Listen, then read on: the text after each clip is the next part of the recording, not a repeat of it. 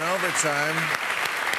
Michael, why do you think Trump was so provoked by your play? Okay, I saw your play. I was in it a little bit. You had guests in your play. It's fantastic. You made your Broadway debut with me. No, I'd been on Broadway before. Virginia Theater. Oh, that's right, your own show. That's right. But Trump did really go ape.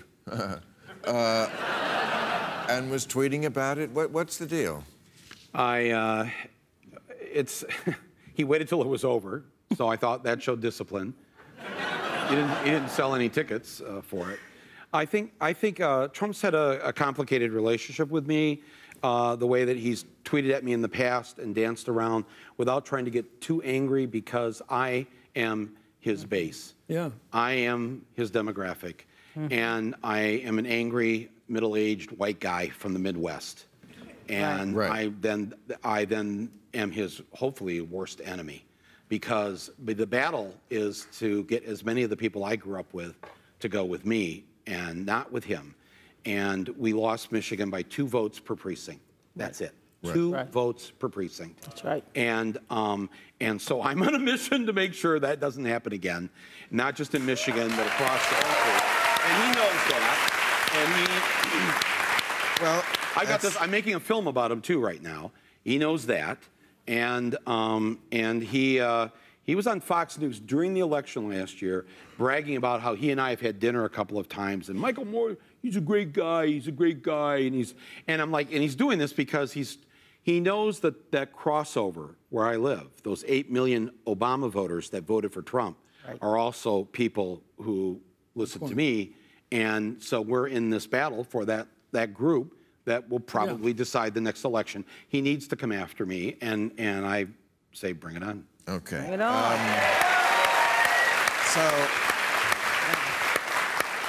Donna, how can Democrats effectively battle against gerrymandering, Republican gerrymandering? We got to do what we did on Tuesday. That is, we have to win gubernatorial races.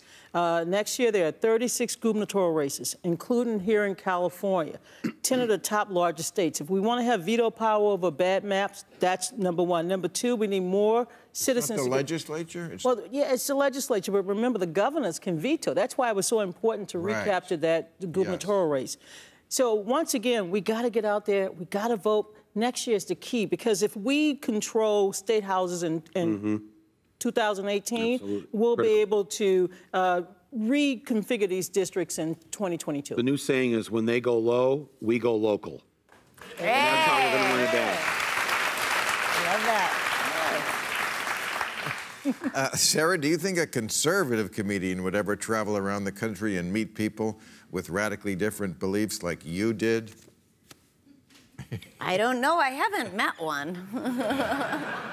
Oh, yes, you know conservative comedian. Who? Dennis Miller. Yeah, he was one of the first people I wanted to get on my show, because I interview people who have been changed. Right. And I didn't want to only, you know, but I got a hard no. I really don't know him, though. I was a huge fan. I loved his black and white special. Yeah. No, he's a... Who else? Can I say something about another... I didn't know there were any. Well, I bet you... I don't think who are the, the guys who... the redneck tour, what do they call it? Jeff Foxworthy and... What is it? But they're not political at all. I don't think... I know, think, if anything, they know to hide any political beliefs. Like we see in country music happening a lot. If you scratched, not Joe the plumber, who? Yeah, Dan. His name is... That Larry the Cable Guy. Dan, yeah. Yes. I always heard he's a nice guy. They're funny, but I bet you that they're conservative. They're very conservative. Okay. Yeah. There, you know this. Of course. Oh. I've slept with half of them. I do. There is something. You know how, what your, porn search words aren't necessarily who you are. It's just you can't help it. Sometimes I do think of Pence. But I hate him. I really hate him. I try not to hate, but...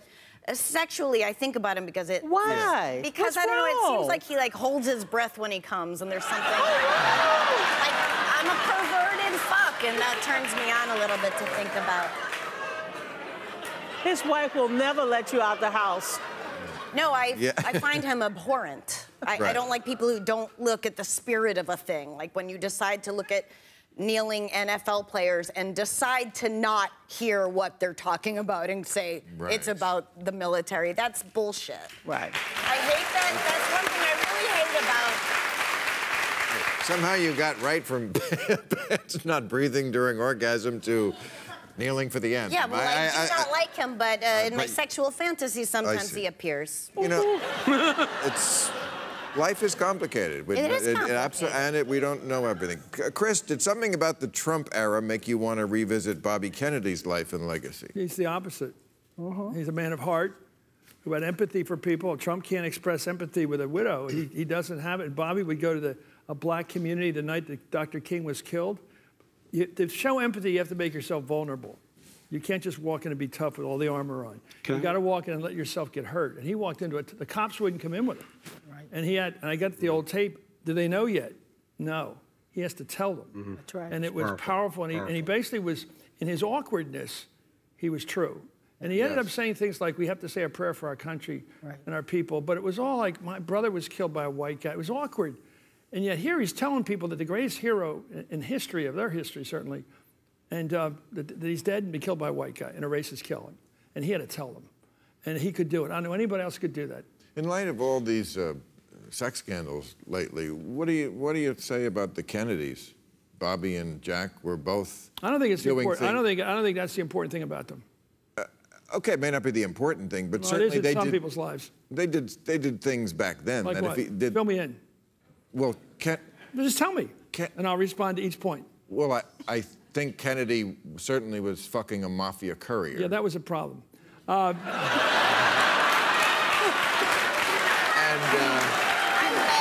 you know what? Now that you've opened it up, so Bobby's prosecuting. No, let me. You're having fun. This is really important. Bobby's going after the rackets for 3 years of the rackets committee. He's going after the mobbed up labor guys. He's going after Giancana. I'm a Kennedy okay, fan. just a point. Meanwhile, the CIA is using Giancana to get Castro. Meanwhile, the old man's asking the Giancana crowd to give him money in West Virginia. What else? It's hard to figure out anything else. I mean, Bobby's working against this, against the family on this. He's working against the CIA. He's working against his brother's girlfriend. Jack Kennedy's having sex with Giancana's girlfriend. This is a problem. And Bobby had to stop him from doing it. And maybe he had to stop the CIA from doing what they were doing. Spy, and, no, he was the good guy. Marilyn Monroe, I think they both got in there. Yeah. I mean, that's. I don't think that's a big deal. No. But, I mean, in that case, I mean, it's something. There's plenty of books written about that. I wanted to write about his public life and what he did for the country. Can I tell a quick Bobby Kennedy story? Please do. I was 11 years old. My parents took us to Washington so we could see the Capitol and our government. And I was 11, and I got separated from them in the Capitol building. And I went into the Senate elevator by mistake. And there's a man reading a paper there, and the door shuts, and the paper comes down, and it's Bobby Kennedy. Wow.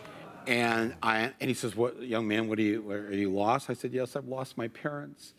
And when the elevator doors open on the next floor, he took me to the Capitol Police so that they could put the radio out that there's a child that's, and then he stayed there with me until my parents came, talking to me about Michigan and the senators from Michigan and all this. And that's why you're a liberal today. And that's why. That's him. All right. Thank you, everybody. It was a great week for us. Yes! Great week! Great week! A great week for us. That's all. Give ourselves.